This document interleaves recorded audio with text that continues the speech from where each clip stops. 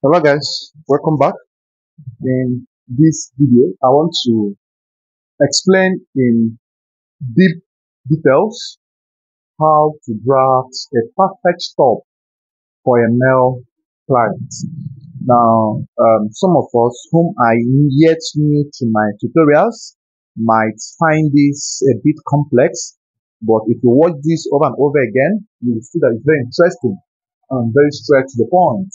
Now, already you must know the areas of measurements, the chest, the shoulder, sleeve length, one sleeve, neckline, and of course the top. To measure them perfectly. So these areas before you start your drafting. So I have measured, although the measurements I'm taking is from my client's pictures. So you must make sure you arrange your fabric in this form. Now this folding was gotten from the client's chest over 4. So the chest I have is a chest line of 44, right? Then plus extra 2 inches, that's 13. So this 13 is 13 inches all through from here, all through this way, 13 inches all through to the down. So I make sure the folding covered the chest over 4 plus extra 2 inches. The 2 inches I added is for what they call inseam allowance. So having said that, now I will start from my right hand side for the hemming, then mark out a baseline. So this baseline I have marked out now is for my making sure that the baseline is straight enough, and then I will add 4 inches here. Now these 4 inches will serve you for your folding or hemming. After this, the next to do is to apply your customer's top length. So you extend the 4 inches in this form, and then you apply your customer's top length. So with the top length I have, it's a top length of 35. Top length of 35. So you mark it in this form. Mark it twice. Make sure you mark it twice in order to have a straight shoulder. So once you mark the top length 35 twice this way, you extend the lines properly as shown, and then after which next you will do now is to get your armhole. So the armhole formula we use is chest over 4 for short sleeves.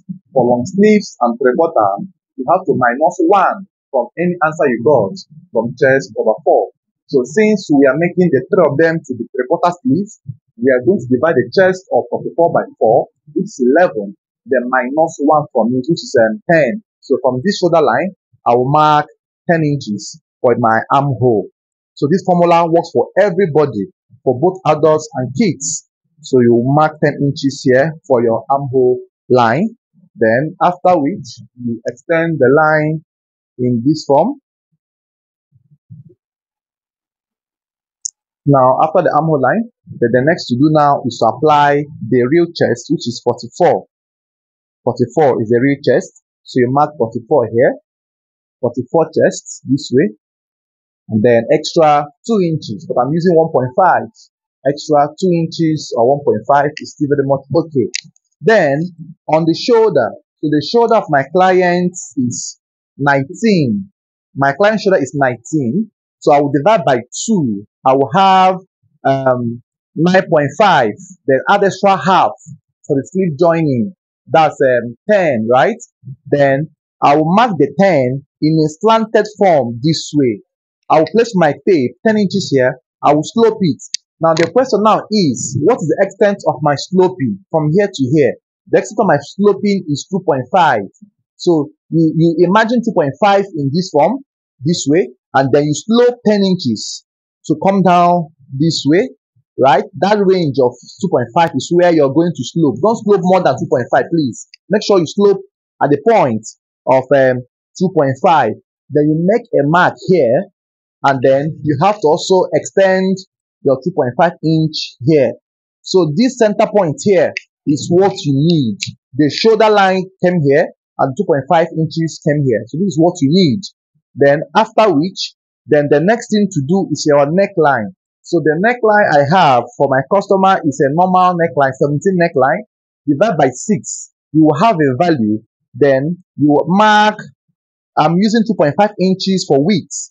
2.5 inches for width this way, and then I'm also using 3 inches here for the depth. So add half to the width answer and get your depth. Then you also connect in this form, connect in this form. So you will have a line coming across this way. Then use your pattern master and place it in a way that you will get a connection coming from the neck edge to the neck depth. It comes in this form, right? Then this is how you get your perfect neck. Then after which, connect the center point here to the neck edge. Now bear in mind that there are other slanting methods I do that I will slant all through to the fabric unfold. That was in my previous videos. Now that doesn't mean that that method is no longer good to use. It's still good. I still use them, but then I like to change some patterns from time to time. But you must make sure that anyone you are using, you have mastered your way around it, so to know how to handle any challenges that you might face. Then I am sloping this through from the center point here to the neck edge, so it comes out in this form, right? Then at this point, you have to place your ruler to come in half inch inside.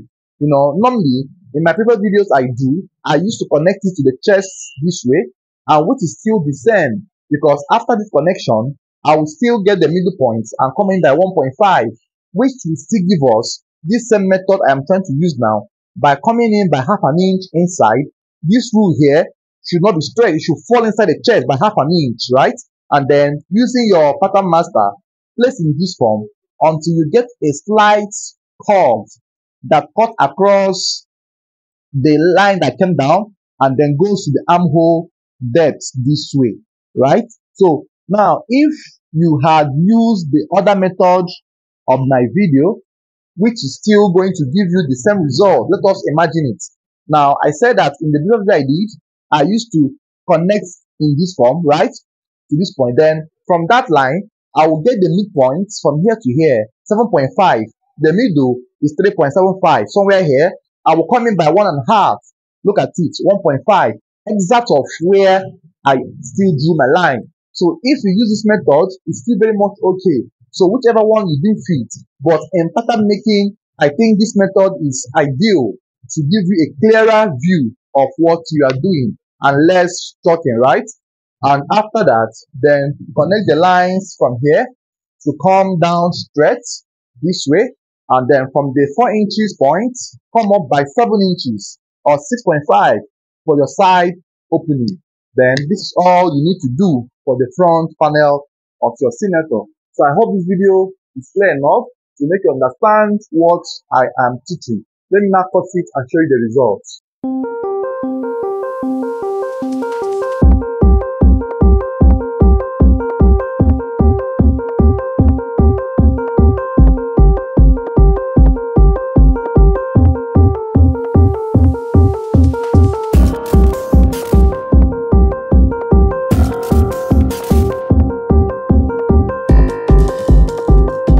Alright guys, so now I have finished up with the front panel. So the next thing to do is to cut the back. So like we all know, we have to still refold the front to come in this form, and then raise the back by 2.5.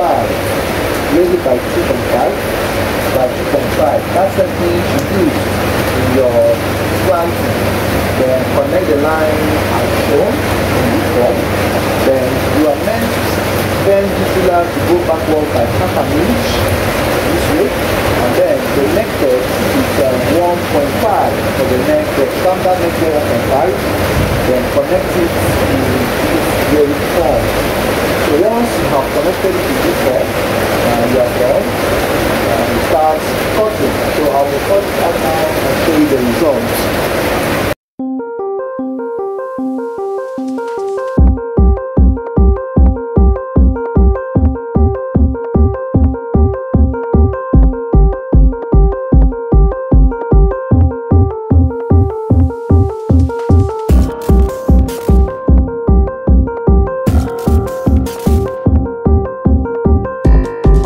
Hello guys, alright, so now in this video I want to show us how to do our sleeve.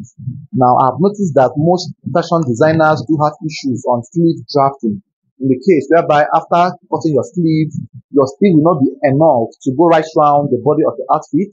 In some cases it spills over, in some cases it's shorter than the main body of the outfit. So the solution is here. Now, for you to get a perfect folding, bear in mind that you have to have a perfect trans sleeve measurement. So the trans sleeve measurement of my customer is 14, that's 7, right? Then plus extra 4 inches. Now, the trick to this folding is that you must make sure that the trans sleeve is divided by 2, add extra 4. The extra 4 came with, remember that in our cutting, we added 2 inches on the front and the back panel, that's 4 inches. So the sleeve should also have that allowance to be able to go right round. Now, conventionally, it states that the chest and your round sleeves are in line, meaning that whatever your chest is, your round sleeve will be enough to augment it. But when you add extra allowance, you are going to consider the allowance you have added on the sleeve folding as well. So having known that, then I am cutting a 3/4 sleeve, which we have what they call turn up at the hem. So the sleeve length I want to have is 16, the total sleeve length. Now I will decide to remove 2.5 for my turn up, right? So I will remove 2.5. Then I will add extra 1 inch to this in order for me to have my joining properly done. So if I remove 2.5 from 16, I will have it to be at 13.5. Then plus 1 is 14.5. The 1 inch I am adding is half inch to join to the shoulder and half inch to join the turn up. That's 1 inch. So I have 14.5. So I am drafting 14.5. So we will mark 14.5 in this form, and then you have it to be here. Then the round sleeve of my customer for the fist is I think 14 right here. Then why the other one can be 14.5 or 15. So 14, then plus extra 1 inch, right? Then from the sleeve length, come down by 4. This is called the inner arm. So convention test told us that the difference from your long sleeve outer arm and the difference from the inner arm is around 3 to 4 for men, 3 to 5 for men. So I use 4 for average or the regular sizes I make. So now, to get a perfect joining, you just have to connect these 4 inches to the 1 inch here, this way, right? And then you connect this as well in this form. Now, bear in mind that they have different sleeve patterns, right? They have different sleeve patterns. So they have the one they call the suit hand and the one they call the shirt hand and the direct connections. So I like doing the suit hand pattern or the inverted S. So how do you do it? Then measure the total distance from here to this very point. I have it to be at 13. Now get the quarter measurements. That's into 4, right? Then the half length, the half measurement is 6.5. That's 13. Then divide 13, 6.5 here by 2. You have it to be 3.25 as well. 3.25. And also mark the same 3.25 here. So this is the quarter. That's 1, 2, 3, 4. Then the middle one, leave it this way, untouched, right? Leave it this way. Then from the first quarter, come up here by 1 inch or 3/4 inch, this way. And then from the last panel, come down by 1, this way. Then make a curve from the tip of the folder, from folded sleeves, connecting to your 3/4 here, and connect to the midpoint, and then come down to the 1 inch, and then come back to your 4 inches. This is how you get a perfect connection this way. So I believe this video must have given you the points or the method where you use to draft your perfect sleeve. So by the time you join this sleeve to the outfit of your senator, it will help you to, it will be enough to go right round the body and also help you to give you more fitting on the armhole without having any bulge or any protrusion. So I believe this video must have helped you now to understand how to cut your sleeves. So the next I will cut now will be my turn up measurements. So the turn up measurements will be taken from my elbow measurements here. That is 17. Extra one, that's 19. So I will keep it aside and then I will come here and measure. Now remember that this fabric is on fold, right? So I will just measure 6 inches. That's 6 inches. That's 3. 6 inches. By the time you fold into 2, you have 3. Then connect the line straight this way, and then since it's on fold, I will now mark my 9.5. That's 19. this way, and this serves me for my turn up for the both sleeves. So with this video now, I think you should be able to understand how to cut a perfect sleeve and a perfect turn up as well. Thanks for watching, guys. Hope to see you in my next and subsequent video.